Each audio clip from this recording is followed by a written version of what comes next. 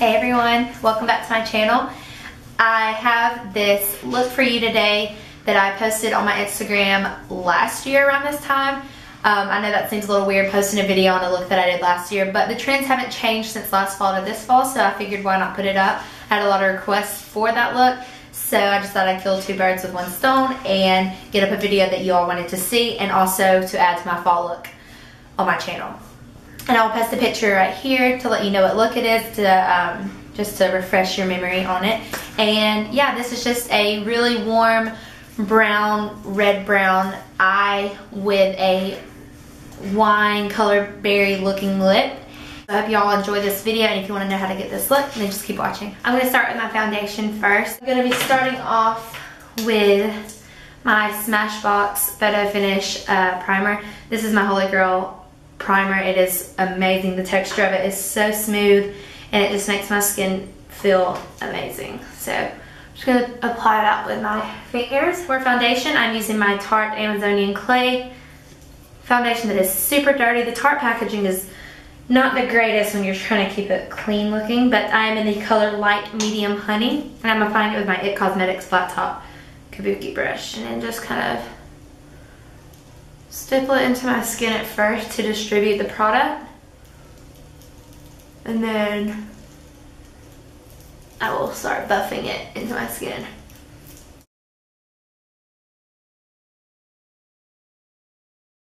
Now before I apply any more face makeup, I'm going to do my brows.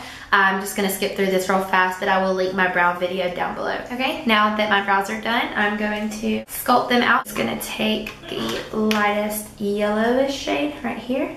Sculpting out your brows will make them look so much more clean and crisp, and they will make them just look all around better in case you get any product above or under your brows.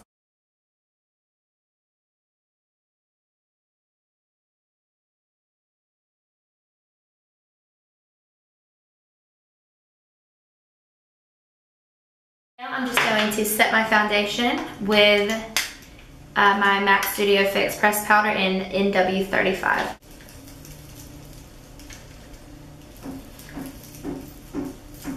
Also, I am going for a pretty full coverage look today, and this is the perfect powder to do a full coverage foundation. A lot of people, including myself, sometimes I just wear the Studio Fix powder as my foundation on days that I don't want just a ton of makeup on my face. So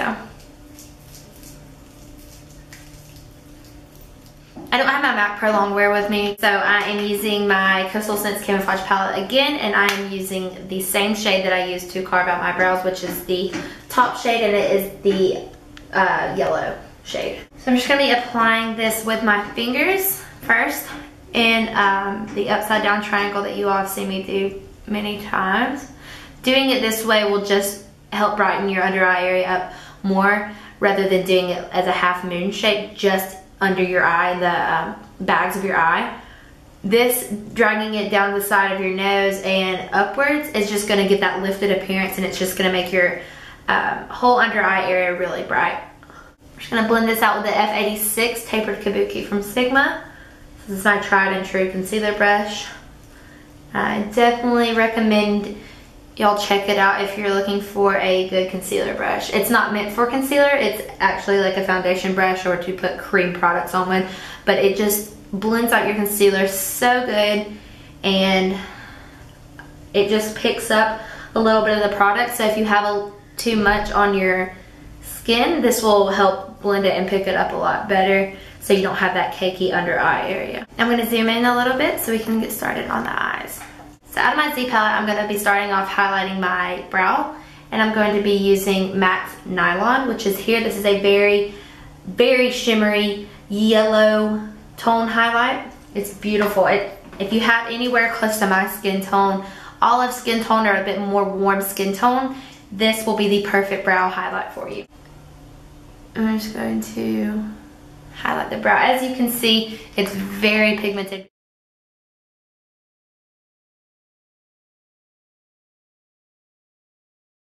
And then we're going to use a pencil brush and then pop that in the inner corner as well.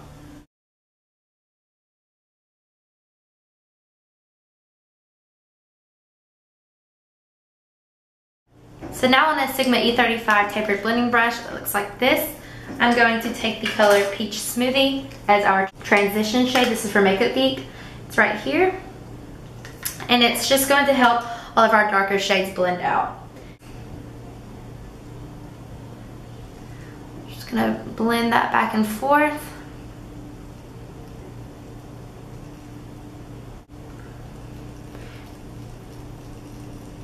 On a Sigma E25, this is just their blending brush. This is very close if you have the MAC 217. This is identical. So now we're going to be taking MAC's Saddle. This is a shade right here. So we're just gonna put this really not all over the crease like we did Peach Smoothie. We're just gonna focus this just on the actual crease.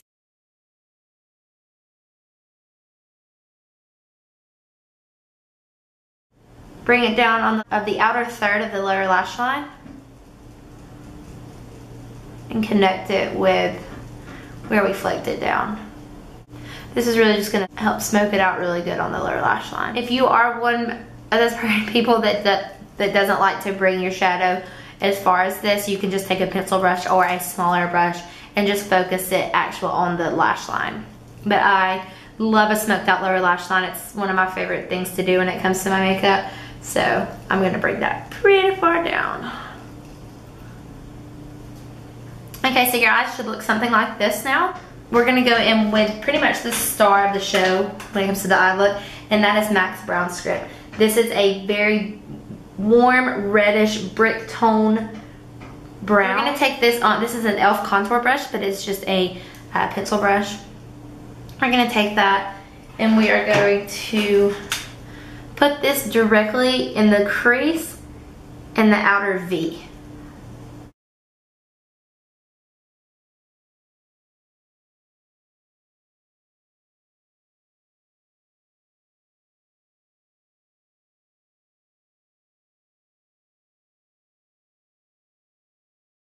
Okay, now we're gonna go back on the same brush we did Saddle with, and we're gonna blend that out because there's gonna be a harsh line kind of where we divided it right there. So just go back and just blend everything out.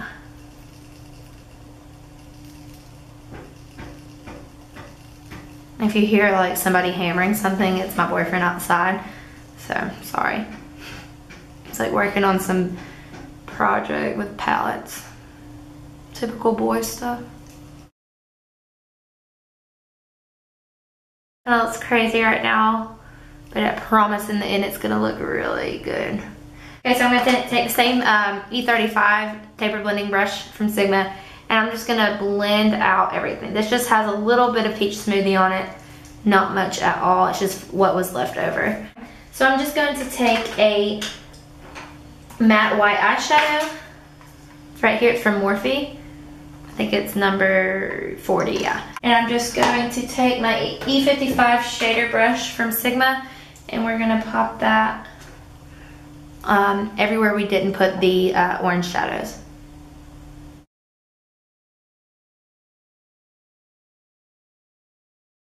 I'm gonna curl my lashes first.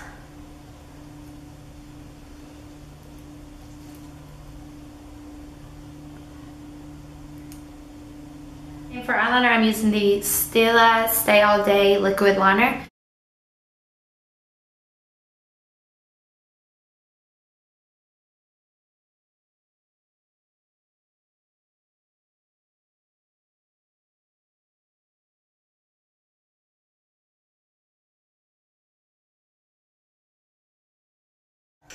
I'm going to take my Sigma Flat Definer brush, this is the E15, and I'm going to take Mocha by Makeup Geek. It's just a chocolate brown shade. And I'm just going to press this in to the lower lash line.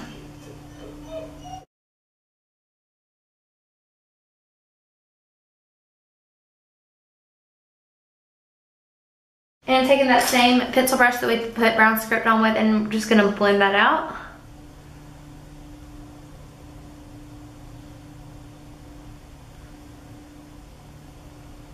Apply a few coats of mascara, but first I'm going to use the Lancome Cils Booster. This is just a mascara primer. It's just a white mascara. I'm sure you've all seen plenty mascaras like this, and it really, people ask if it is worth it or if it really works. Yes, it really works. It makes your eyelashes so much more full and longer, and it helps your mascara not to flake off either if you have that problem. And for mascara, I'm using the L'Oreal Voluminous Million Lashes XS. I've been loving this mascara recently.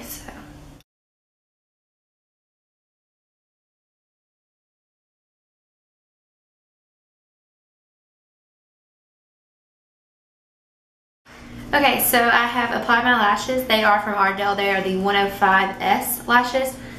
And now I've already put some bronzer on, but I'm going to go in and contour with my It Cosmetics Sculpted Face Palette. And I'm just going to use these two kind of grayish colors right here.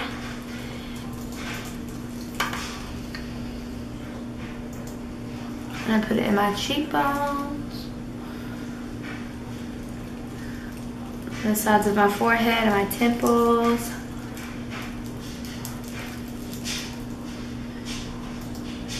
Down the sides of my nose. On my jawline, so everything blends. Like I said, you want to blend everything down on your neck so it doesn't look like you're wearing a mask. Blush, I'm going to use my all-time favorite. It's from Milani and it's the Rose d'Oro. It's just a gold coral blush. And I've found lately that I like using my blushes with a duo fiber brush. This is from Sigma. This is the F15. It just goes on more of like an airbrush look, and it doesn't cake the product on. One of the oldest brushes I have, this is a MAC 107. It's just a large duo fiber brush. And I'm going to go out and blend everything, my contour, my blush, just so there are no harsh lines, as you know that I can't stand. And now I'm going to go in and I'm going to use Anastasia's Tinted Brow Gel in Caramel, and I'm just going to comb that through my brows to set. Then go in with MAC Soft and Gentle. This is my favorite highlight, and I'm just going to take this on a tapered face brush, the F25 from Sigma. I'm going to put that on top of my cheekbones, down the center of my nose to make it look more straight, on my Cupid's bow. And I'm going to go in with Urban Decay's De-Slick Setting Spray, and I'm pretty much going to shower myself with it. And now for the lips, I'm going to be using Estee Lauder's Lip Pencil in Wineberry, and I'm also going to be using a purple eyeshadow to make the outer corners give that purpley bluish look to it, like in the picture. I don't have the purple lipstick that I used when I took that picture, so I'm just going to improvise and use the purple shadow. But before I do that, I'm going to apply my MAC Prep and Prime lip primer. This is just going to keep from the lip pencil from feathering and to bleeding out onto your skin.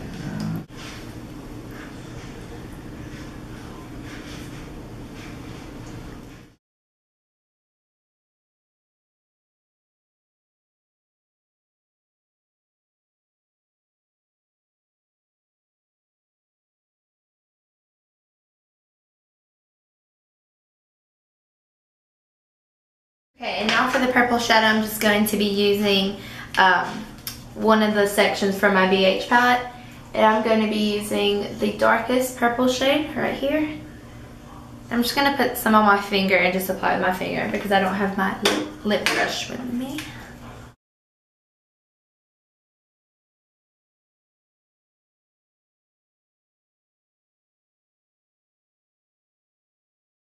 And that is the final look. I'll zoom in so you can see the eyes.